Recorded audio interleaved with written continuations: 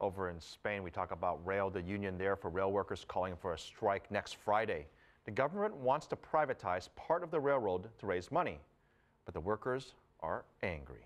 Roee Ruttenberg reports from Barcelona.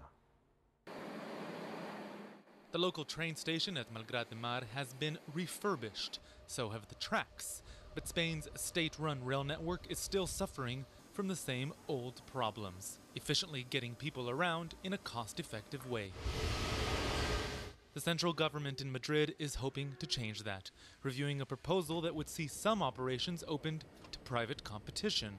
Many of Spain's trains run nearly empty of passengers, and 176 stations and stops across the country are said to receive an average of just one passenger per day. Behind me are the tracks that run from Barcelona to Mataró, some 30 kilometers away. This was the first train tracks put in place in Spain, and if the government's proposal goes ahead, they could see private trains running here. Well, that might bring some additional revenue for the government, but it's left some people angry.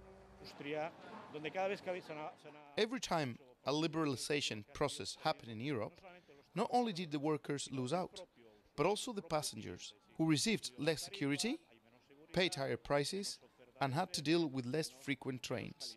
In short, worse quality.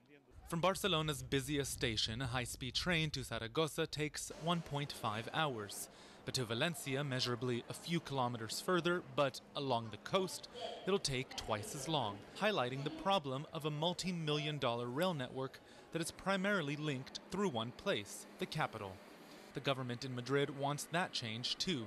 It's hoping to expand high-speed connectivity between the regional capitals. But that'll involve turning to private firms and more investment in a network that's efficiency many have grown increasingly suspicious of.